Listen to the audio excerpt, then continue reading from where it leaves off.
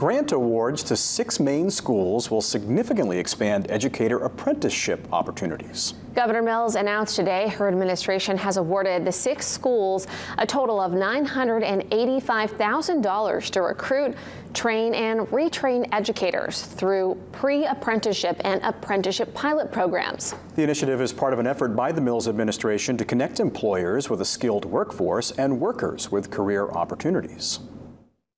The 6 organizations being awarded these new grants, made possible in part through the Governor's Maine Jobs and Recovery Plan, are Brunswick School Department, MSAD 1 and RSU 79, RSU 34, Portland Public Schools, University of Maine Farmington, and University of Southern Maine.